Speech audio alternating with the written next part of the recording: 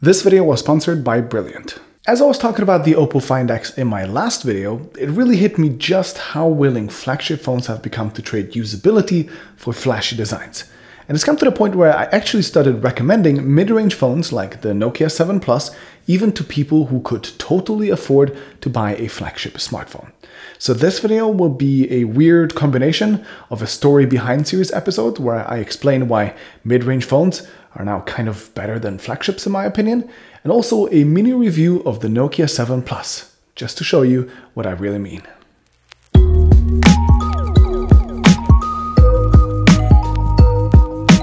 So we generally expect the price and the quality of a device to be directly correlated. If a company has a lineup, the cheapest device is supposed to be the worst one, and the most expensive device is expected to be the best one. But I feel like lately this just isn't true anymore. And here's why. We've been saying for years now that the smartphone market is getting kind of stale, right? Big touchscreens on the front, cameras on both sides, hopefully a few ports that you can plug things into somewhere around the edges, and so on. This standard formula works, but is getting kind of boring, so phone makers need to find new ways to stand out, which they do by pushing this formula to its absolute limits. Bezels? Nah, apparently they all try to get rid of those. Cameras? They fit like 3 or 4 of those on a phone, even motorized ones that just pop right out like this or like this.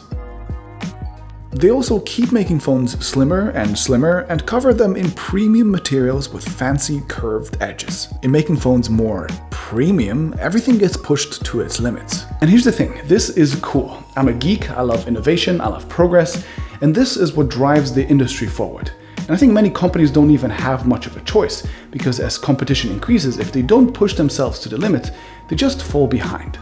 But you, the consumer, you do have a choice. And I feel like more and more choosing the super premium flagship with the crazy design is becoming the impractical one. Small bezels are impressive to look at, except you either end up with a silly notch or a motorized thing that makes your device way more fragile and complicated than it has to be. Phones with curved glass everywhere are pretty and certainly feel premium in hand, except they break and scratch really easily, they are slippery and just slide off of surfaces, so you might just end up putting a case or skin on them, in which case, what was the point of glass in the first place? Thin phones are beautiful to look at, except they often mean you don't have room for headphone jacks or a battery that will comfortably get you through a day. Or if a smartphone maker does squeeze a lot of battery into a thin device, it might just catch fire like Samsung's phones did. Flagship phones happily sacrifice durability, battery life, a headphone jack, and many other really practical features for one main reason: becoming desirable. A few years ago, a flagship phone was, simply put, a better version of a mid-range phone in pretty much every category. So you could just decide if you wanted to pay the extra or not. But not only has the gap become much smaller over the years, the ever-increasing pursuit of premium flagship designs actually turned this equation around in some cases. Now, depending on which phones you compare and which aspects of a phone you find important, it is very possible that you'll find a mid-range phone that is not just a better deal for your money, like we're used to, but actually a better device for you overall. And I think the Nokia 7 Plus demonstrates this quite perfectly. I actually moved from a flagship phone to this one, and I'm happier overall. It's as if Nokia had spent 0 points on being flashy, and instead spent all of their points on becoming practical and useful. And because of this, the Nokia 7 Plus is significantly better in a couple of areas than most flagships out there. It is incredibly durable, as proven by Jerry-Rig Everything, and it even comes with a silicone case just in case. It has all the ports you'd want your phone to have, so Type-C with fast charging and a headphone jack and a fingerprint reader in a normal location, because those are apparently a dying breed now as well. Apart from a surprising number of early bugs like music that just stops playing in the background for no reason, which I really hope they fix, software support is impressive too. Pure stock Android that gets regular monthly updates for 3 full years, which apart from Pixel phones, very few flagships can compete with. And the same goes for battery life. It's phenomenal, as this phone has a large 3800 mAh battery that only has to power a mid-range CPU, stock Android, and a full HD screen. I get a comfortable day and a half with heavy use and up to 2 full days with light use, which is fantastic. Living that mid-range life.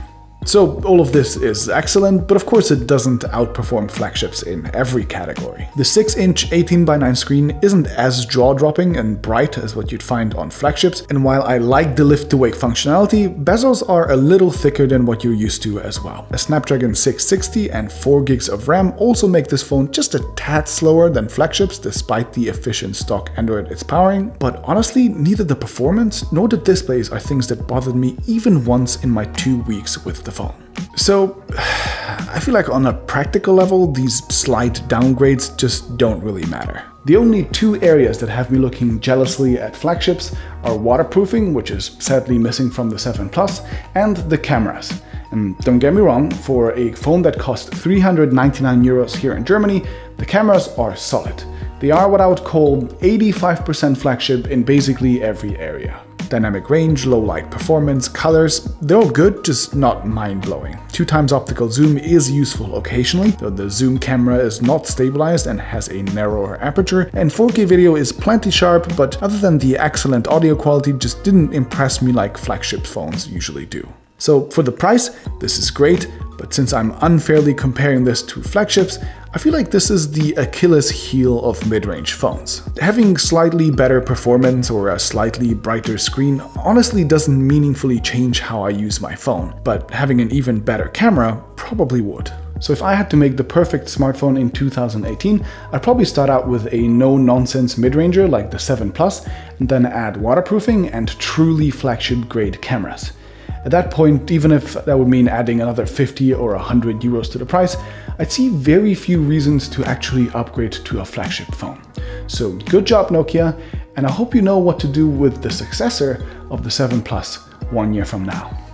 Now, I've just checked my analytics, and unless YouTube is wrong, most of you are what I'd call university age. So chances are you like learning stuff, like not just passively watching videos like mine, but actually learning stuff by doing stuff. And if that sounds like you, Brilliant is where you should go. They take complex topics like computer science algorithms, machine learning, or computer memory, break them down into manageable parts, and then don't just explain them to you, but actually make you engage with interactive exercises that really drill those concepts into your brain. Unlike college exams that just train you to keep stuff in your short-term memory, Brilliant teaches you real, useful concepts that will stick with you on the long term. So if you're interested in learning math, science, or any other course they offer, my favorite one being the one that explains solar energy, go to brilliant.org/TechAltar. The first 200 people to sign up will get 20% off their subscription, and if you use this link, it really helps my channel out as well.